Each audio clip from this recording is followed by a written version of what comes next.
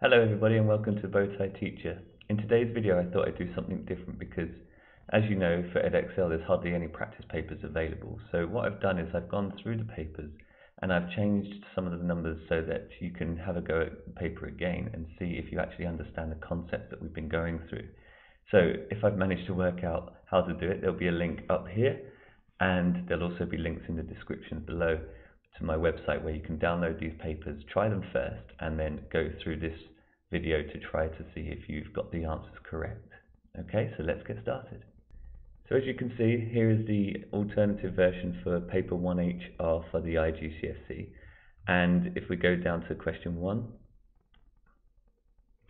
there are different numbers here. So like I say, make sure you've gone through this paper first so that you can try these questions. And if you forget how to do it, then you can refer back to this video and look at the marks. So for question 1, we had a cylinder and we had the radius of 10.4 now. So we're going to do the volume of the cylinder is pi r squared h. And again, we ignore that 20 here because that's not necessary. So what we're going to do is we're going to change the volume from the 2.1 litres. So 1 litre is 1,000 centimetres cubed. So we can change 2.1 litres into 2,100. And pi times the radius, which is 10.4 squared h. And we can rearrange this just like we did for the real thing, but we've got different numbers here now. 10.4 squared times pi. So we're going to do 2,100 over 10.4 squared pi. And we get 6.18. So the new height is 6.18 centimeters to 3SF.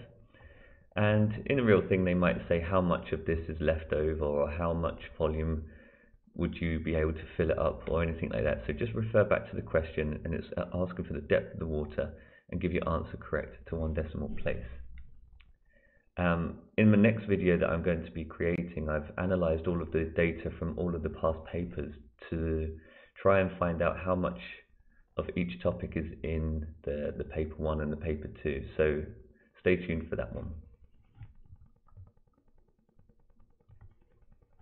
For question 2, each interior angle of the polygon is 160 degrees. So 2 ways of doing this. If we just do a quick sketch, this is 160, and we're going to find out the exterior angle and then divide by 360. So the exterior angle will be 180 minus that, which is 20. So we're going to do the exterior angle is 360 divided by the number of sides. So number of sides is 360 divided by the exterior angle, and that gives us 18. So this would be an 18-sided shape. For question 3, we've got odd numbers now instead, so let's try to remember what A and then the NB means. That means and. So they've got to be A, odd, and B, multiples of 3. So there's only one of those. That would be 15. A union B, so A or B, it could be odd or a multiple of 3. So we're going to do odds, 11, 13, 15, 17, 19. But it also can be a multiple of 3. So we're going to put a 12 in there and an 18. Okay. Not A. So not A would be not odd or even. So we would have the even numbers in here. Like that. Question 4 was a relatively simple 2-step equation. So what we would do is we would rearrange this, take 2x from both sides,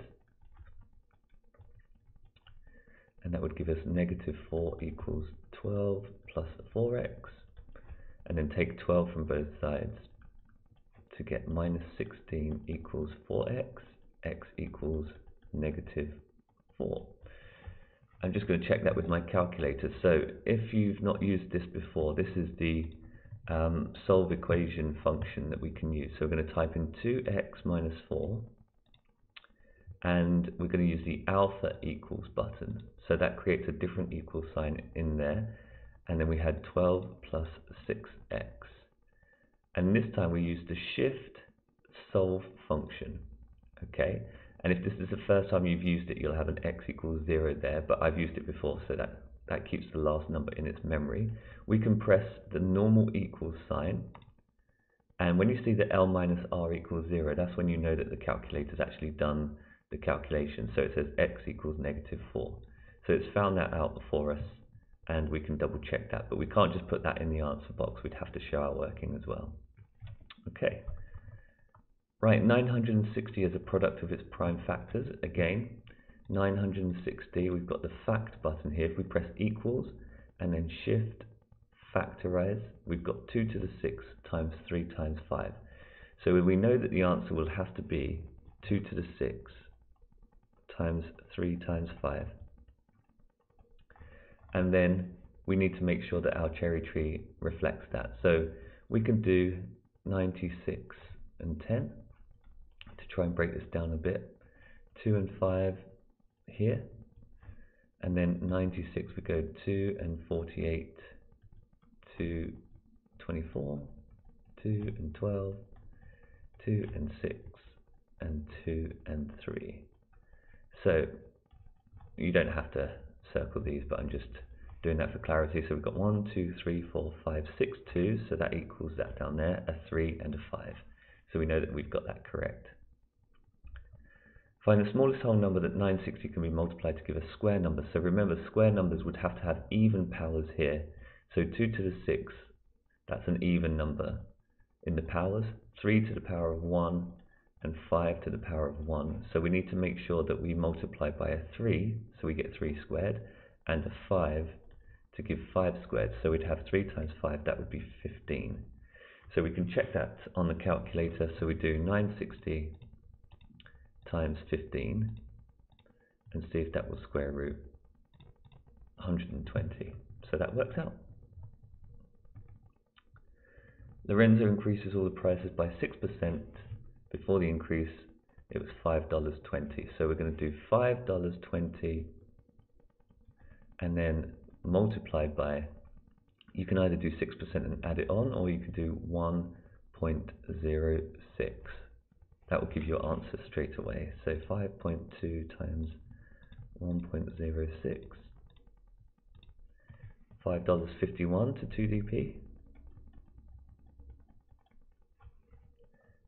After the increase, the price was $10.07. So work out the price before. So $10.07 was that equals 1.06 times the original price. So if the original price was smaller, we would times it by 1.06. So we're doing the reverse process here. So we're going to do x equals 10.07 over 1.06.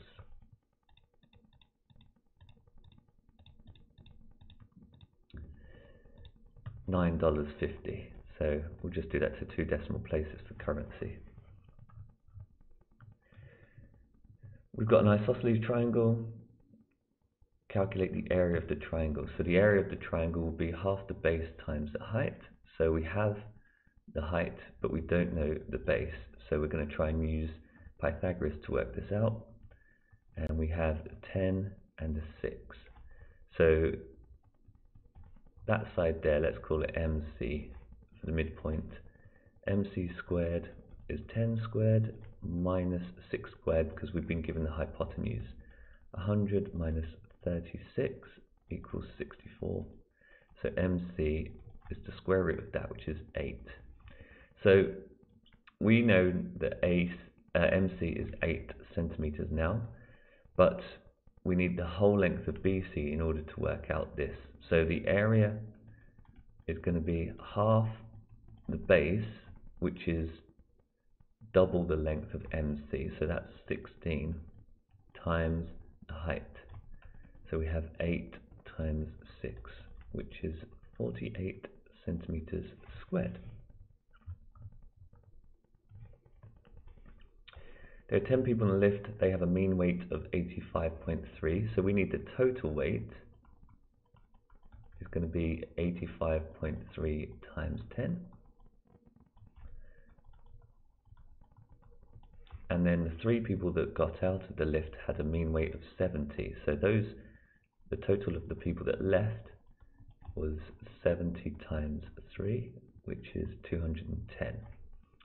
So we're going to subtract those two, and we get 643, and the mean weight of the 7 people left would be 643 over 7. So that's the new mean.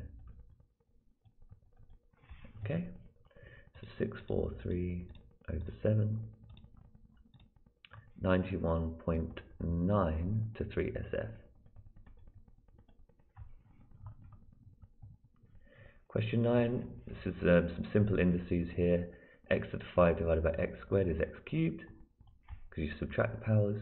Here we add the powers to get t to the 13, and then here we do everything separately. So we're going to do 3 cubed, x squared cubed, and y cubed cubed.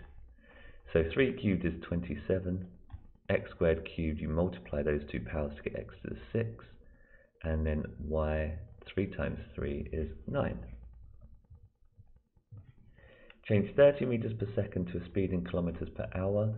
So 30 meters is 30 divided by 1,000 kilometers. And then, so this would be the number of kilometers every second. So we're going to times it by 60 to get it in minutes, and then times 60 again to get it in hours. So 30 divided by 1,000, and then times by 60 squared is 108 kilometers per hour. 5 years ago, the ratio of Tom's age to Clemmie's age was 2 to 5. He's now 20 years old. So 5 years ago he was 15, and we don't know what Clemmie's age is, so that will be x, because that's what she is now, minus 5. And the ratio was 2 to 5. So we need to go from 15 to 2. So we're going to do 15 divided by 2. That gives us divide 7.5. So we need to go 5 times 7.5 to get to x minus 5. So 5 times 7.5, and then add 5 to get back to what she is now, 42.5 years old.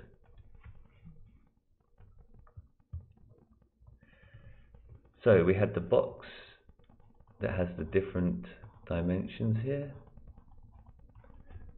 4, 5 and 6, and the greatest pressure would be when the area is the smallest. So the smallest possible combination here is 4 times 5,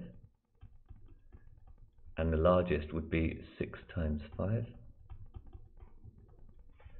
So pressure when it's highest will be 300 newtons over 20, and the smallest pressure will be 300 over 30. Okay, so the greatest pressure minus the smallest pressure, 15 minus 10, is equal to 5. On the Venn diagram, shade A intersection B. So we're going to do the intersection of A and B, and it's got to be not C. So let's shade not C. Not C is everything outside the circles. So we're only interested in the ones where they intersect. So I'm just going to kind of do this bit. So hopefully you can see that outside of C would all be shaded. But where those both intersect would be this part here. So inside the intersection of A and B, but not this purple bit here, because it has to be outside of C as well. So you would shade in this part here. Use set notation to describe the red region in the Venn diagram below. So you can see here that we've got E and F, E and F, and we're not allowed to have anything that's inside D. So this would be and not D, like that. So similar to the one above, we're intersecting E and F, but not allowing anything inside of D. Probability that we'll go to college by bus is 0.4. So we'll just fill in these, they have to equal 1. Probability that when he goes to college by bus, he'll be late is 0.25. So we'd have 0.75 in here. And when he walks, 0.15, so 1 minus that in there. He'll go to college on 300 days next year, work out that he'll be late. So probability of late by bus is 0.4 times 0.25, because we're going down this branch here. Probability that he is late by walking is 0.6 times 0.15, and we're going to add those together to get the full probability that he'll be late. So 0.4 times 0.25 is a tenth, plus 0.6 times 0.15, 19 out of 100. So if he goes to, let's just write that down, probability that he's late is 19 in 100. So for 300 days, it's going to be 300 times 19 out of 100. That will give us 57. Just check that one. Yep. Okay, question 15, we have another line and another intersection point. So the straight line has equation 3y equals 9x minus 5. Let's get that in the form of y equals mx plus c by dividing by 3. So we're going to have y equals 3x minus 5 over 3. That's the equation of L1. L2 is perpendicular to that. So for L2, the gradient is equal to the negative reciprocal of the gradient of L1. That means we take the gradient, which is here, 3. M here is 3. This one will be M for L2 is the negative reciprocal. So we do minus 1 over 3. Or you can do 3 times the new gradient is equal to negative 1, because when they're perpendicular, they multiply to give negative 1. So we've now got that there. We can do y equals minus a third x plus c. This is the equation for L2, but we don't know the y-intercept yet, and that's why we need that bit there. So we're going to substitute for this. So x comma y, so minus 2 for y, is minus a third of x is 9 plus c. Minus 2 equals minus 3 plus c. So c is going to be equal to 1 when I add 3 to both sides. So my equation for L2 is y equals minus a third x plus 1. And in the form of ay plus bx equals c, it will be y plus 1/3 x equals 1. If it asks for integers, then we would multiply by 3, because that's the denominator on the x. Okay, whenever you see displacement, velocity, and acceleration, you're going to be doing some differentiation. So v is the differential of the displacement. So we're going to differentiate the displacement 3t cubed, multiply the 3 and the 3 to get 9, and reduce the power by 1. 2 times 4 is 8, and reduce the power by 1, and the 6t will just differentiate to 6. Find the time at which the acceleration is 2. So acceleration is the differential of the velocity. So we're going to do it again. 9t squared is 18t minus 8 is the acceleration. And we're going to substitute the value of 2 for the acceleration so that we can find out the time. So we're going to add 8 to both sides. And then t is 10 over 18, which is 5/9 of a second. I'm just going to leave it like that because it's, well, 0.55 if you want to do that.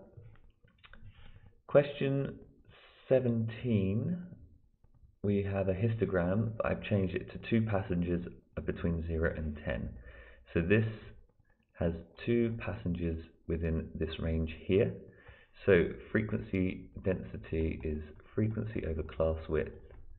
So frequency density is 2 divided by 10, which is 0.2. So that gives you the scale here of 0.2. So we can now say, well, that's 2 squares. So this will be 0.5, this will be 1, 1.5, 2, 2.5, 3, and we need to go up to 3.5 like that. So we don't really need that now. Work out the total number of passengers on the plane. We've got a class width of 10 times the frequency density of 0.9. So 0.9 times 10 is 9 passengers in there. 5 times 3.2. 5 times 3.2 is that 16. I'll check that after. 15 times 1.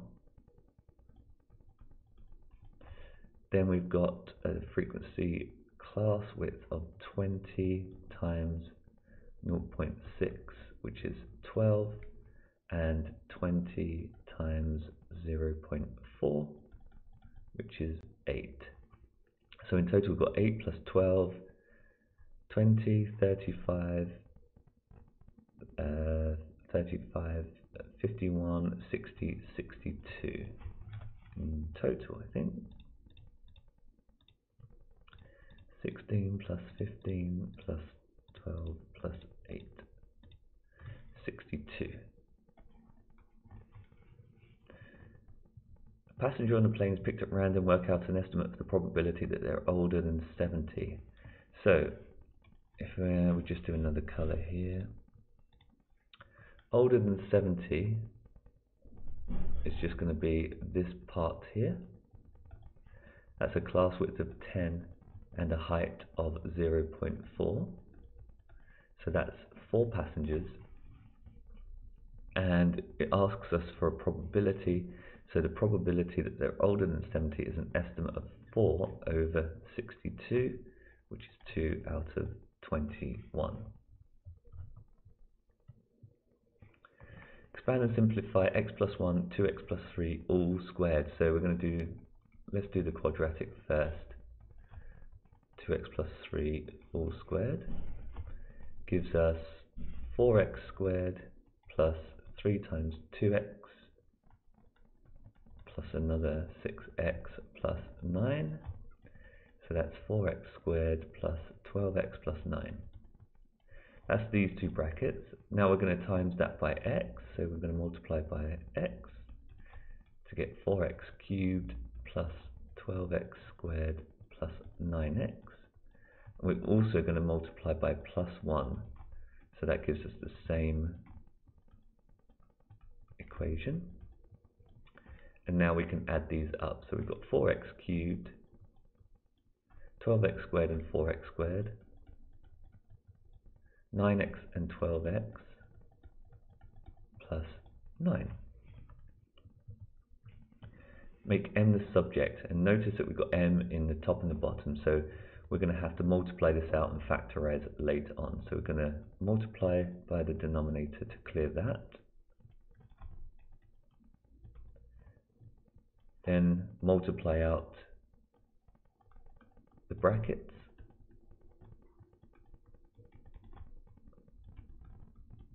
Collect the m's on one side, so I'm going to subtract m from both sides. and then I'm going to subtract the qt squared from both sides as well. Then we always factor the thing that we're actually trying to make the subject, so 3t squared minus 1,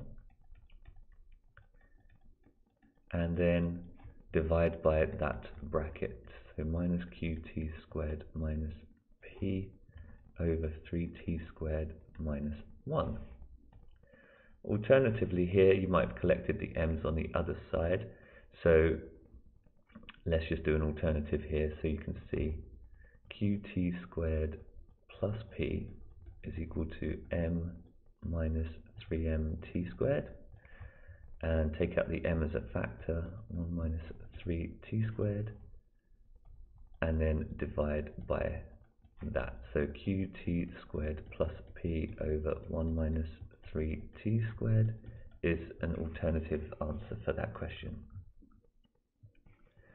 Question 19, the 21st term is 54. So nth term is the formula that you have to learn.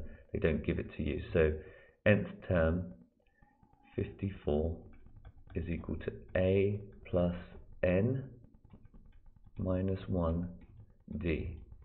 So we have 54 equals a plus 20d. This is our first simultaneous equation.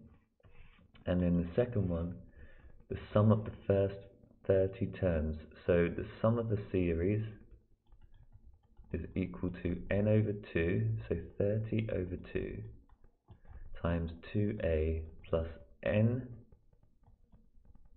minus 1d, like that. So 1207.5 is equal to 15 lots of 2a plus 29d. Let's see if this divides. 1207.5 over 15, 80.5 is equal to 2a plus 29d. That's our second equation. So let's double this. 108 equals 2a plus 40d. That's a third. And then I can do 3 minus 2. So 108 minus 80.5 is 55 over 2, 27.5. The 2a's will cancel, and 40 minus 29 is 11d. So d is 27.5 divided by 11. 2.5. Our a value we can work out from substituting into any of these. 54 minus 20 lots of 2.5. 20 times 2.5 is 50, so a equals 4. So we worked out our first term and the common difference between them. So this would go 4 as our first term, and they'd go up in 2.5s each time. So 6.5, 9, like that. And we would need to find the 10th term. So the 10th term is equal to a plus n minus 1 times the common difference. So 4 plus 9 times 2.5. 2.5 times 9, 18, 22 point, is it? Times 9 plus 4 is 26.5. So that would be the 10th term of the series. A equals 27 times 12 to the n. Work out what a to the 2/3 is. So we're going to do 27 to the power of 2/3, and then we're going to multiply that by 10 to the 12n to the power of 2/3. So 27 to the 2/3, we can just put that in a calculator if you're not sure. We're going to take the cube root of 27, which is 3, and then square it to get 9. And then we have the two powers multiplied. So 12n times 2/3 is going to be 8n. because this 9 is between 1 and 10, this answer is actually already in standard form. But if that was, say, 90, then we would have to change the powers slightly by adding or subtracting 1 like that. Okay, so we've got our f of x, the coordinates of the maximum are 2/3. What happens when we do f of x minus 5? So it's inside the brackets, so it's going to affect the x coordinate only. So we can already write in the y coordinate. And x minus 5, it does the opposite of what you think it's going to go minus 5, but we actually add 5, so that's going to get you 7.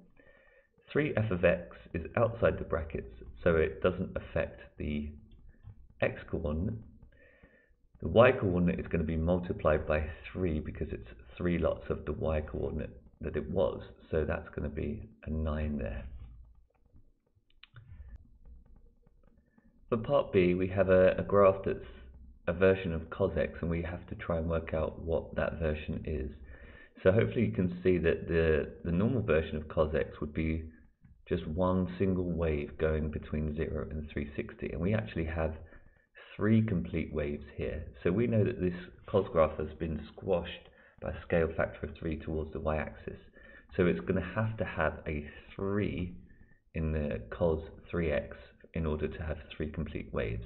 Now this would usually go something like that, down to -1, up through 90, and so on. So hopefully you can see here that the height of these graphs are double each other. So to go from the red one, cos 3x, to the purple one, we actually need to scale factor 1/2 in the y direction. So we're going closer to the x-axis.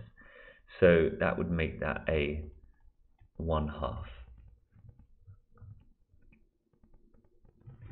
Simultaneous equations, one is linear and then the other one is a power of 2. So we're going to substitute the 2x minus 3 into this y squared. So 2x minus 3 all squared equals 11. That's the first step. Multiply out the brackets. So we're going to have 2x minus 3 squared, and that will give us 4x squared minus 6x minus another 6x plus 9. And then we need 3 lots of that. So we're going to do 2x squared plus 3 lots of 4x squared minus 12x plus 9. And I'm going to bring the 11 over so that I have a quadratic equal to 0. 2x squared plus 12x squared minus 36x plus 27 minus 11. And that will give us 14x squared minus 36x plus 16 equals 0. We can cancel through by 2, but we can use the quadratic equation function on our calculator to get 14, negative 36 and 16. That gives us x equals 2 and 4 over 7. So we know that x minus 2 is one of these brackets, and the other one was 4/7, so we're going to have 7x minus 4 equals 0. Let's just cancel through by 2 so that we can see this a bit easier, like that. 7x squared minus 4x minus another 14x plus 8. So that will give us x equals 2 and x equals 4 over 7.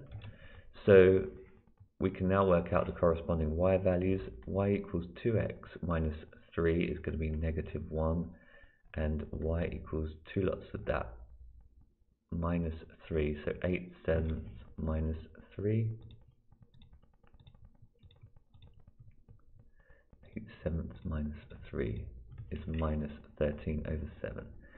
So you might want to just put a bit more working in there to get your two crossovers. 4 over 7 and minus 13 over 7. Like that. And in the exam, if you have time at the end, you can check these by substituting all of these values into the quadratic and see if you get 11 at the end. So, circle theorems. We have a cyclic quadrilateral here, so we know that this is going to be 180 minus x, because these two opposite corners add up to 180.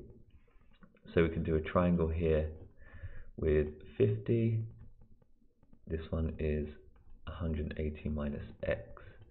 And then this one will be 50 plus 180 minus x. That's these two added together, and we're going to do 180 minus those two. So when we do that, that will give us this value in here, which is C up there. So this is A, D, C. So 180 minus 50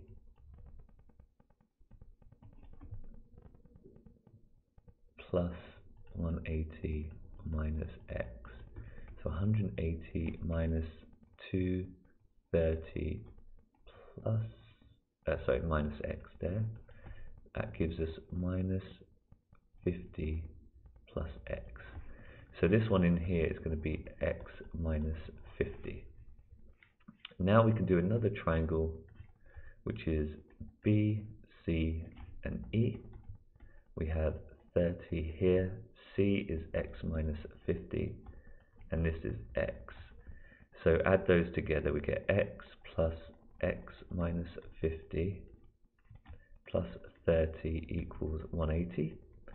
So 2x minus 50 plus 30 equals 180. So 2x equals 200, so x equals 100. So that angle in there is approximately, well, it's exactly 100 degrees.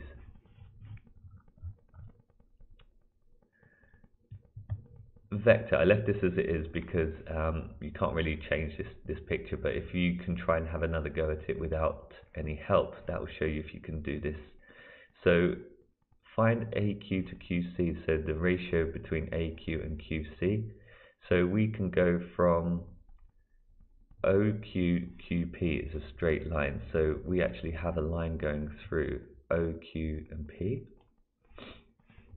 And if that's the case, then O to Q to Q to P, they will be in the same ratio of A's and C's. So if we work out OQ, that means we can go from O to A plus the length of A to C, but we don't know how much this bit is here, so we can give this a letter like P, for example. So P lots of A to C, so that's going to be a fraction of the distance from A to C. OQ is going to be OA, which is A, plus P lots of A to C. So to go from A to C is negative A plus C. If we're starting at A and we go to C, we'll go backwards on A and across at C. So that would be, when we expand this out, we get A minus PA plus PC. And that would be equal to A brackets 1 minus P plus PC. So that's how we go from O to Q. And then we're going to go from Q to P.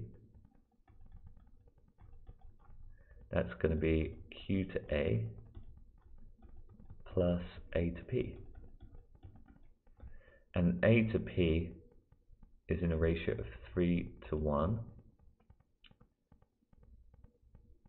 And AB is 2C. So that whole distance there is 2C. So to go from Q to A, we're going the reverse of A to Q, which we just did. So A to Q was P lots of that. So we're going to do minus P brackets minus A plus C. That's the reverse from Q to A, with the reverse of this. And then we're going to go 3/4 of 2C to go from A to P. So we have PA minus PC plus 3/4 of 2C is 1.5 3/2 C. So we have PA plus c brackets 3/2 minus p. That's what happens when we factor out the c for this one. So we have a 1 minus p for a here, and a p for a there, and a p for c there, and a 3/2 minus p for c there. So if we divide those two ratios together, because these are ratios of a's to p's and c's to p's and things like this, we can divide those and we should get the same ratio, because if we have two parallel lines, then if that was a plus c, for example, this would also be a plus c, but it might be a shorter line, like it might be 3/4 of a plus c. So if we could show that they're parallel lines, which they are because they're on the straight line, then the ratios of a's to c's are the same. So when I divide a by 3/4 and c by 3/4, I get the same number. So I'm going to do 1 minus p brackets a divided by PA here, and that's going to be equal to PC divided by C brackets 3/2 minus P on this side. So hopefully you can see that I'm dividing these two ratios because I'm going to get the same answer when I do that. So I can cancel these, and I've now got my quadratic in terms of P. So 1 minus P 3/2 minus P is going to be equal to P times P here, P squared. Expand this out, minus 3P over 2 plus P squared equals P squared, so they're going to cancel out, and I have 3/2 equals P plus 3/2 of P when I rearrange this. So 3/2 equals P plus 3/2 P is 5/2 P, and P is equal to 3 over 2 divided by 5 over 2. So 3 over 2 divided by 5 over 2 is just 3/5. Okay, so P is 3/5 of the distance A to C, so that means Q to C is 2/5. So our ratio of AQ to Q to C is going to be 3/5 to 2/5. 3/5 to 2/5 times both sides by 5, and I get 3 to 2. Okay, tricky one, that one, but it's all about the ratios and the straight line being parallel. Final question, we have a boat that sails from X to Y, then to point Z. So Y is on a bearing from X of 265, so just under that, 265, and that is 4 kilometers.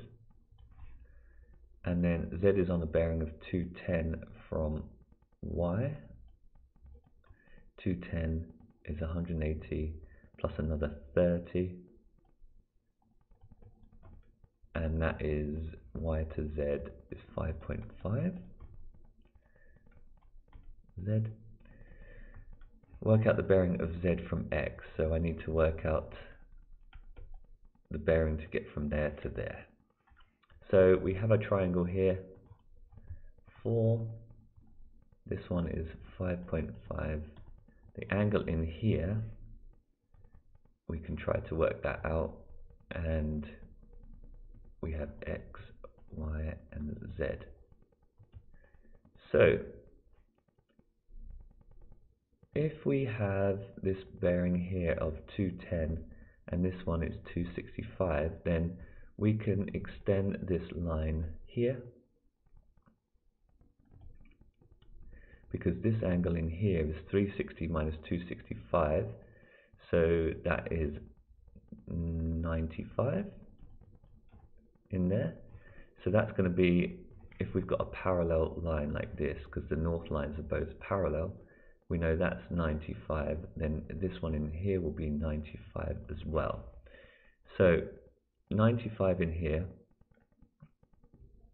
in there, that's worth 95, because we have a straight line here of 180, and we have a bit cutting across here which is 95, and this extra bit here is 30 to get the 210 that we originally had. So the 30 and the 95 is going to give us 125 degrees in here.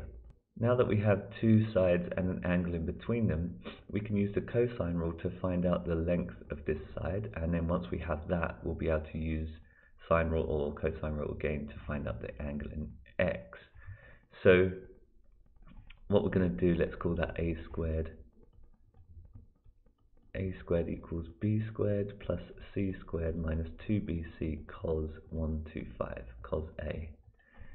So 4 squared plus 5.5 squared minus 2 lots of 4 times 5.5 multiplied by cos 125, and then a will be the square root of that. So 16 plus 5.5 squared minus 8 times 5.5 times cosine 125. That's 71, and we're going to square root that answer to get a is 8.45502. So now that we have a, we can find out the angle inside here, theta. So we've got all three sides, and we can now find out theta with the sine rule.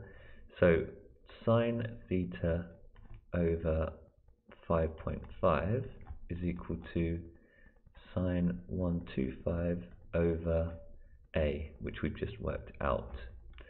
So sine theta is equal to 5.5 sine 125 over a. So 5.5 times sine 125 divided by a that we just worked out is 0.532, and we're going to inverse sine of that to get the angle. So theta is equal to 32.1988. So now we have the angle theta inside here, we can work out the bearing of this.